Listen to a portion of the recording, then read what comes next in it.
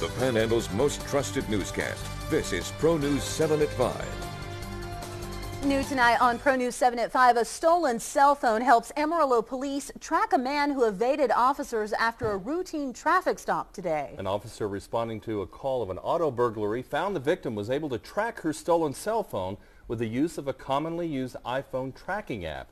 Police were able to locate the suspect at a house in North Amarillo, where the driver fled the scene in a stolen Toyota Camry when the officer attempted to make contact.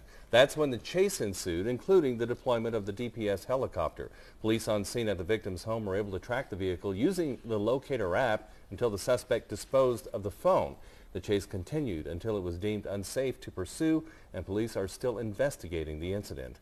And happening now, an investigation is underway in Stinnett following an incident that occurred at a Plymouth Stinnett Phillips campus in mid-September. The school district reported an employee of the school was in possession of a firearm on school property, and the firearm was observed by several students. No one was harmed, but due to the nature of this case, authorities say a full investigation is underway. And an update now.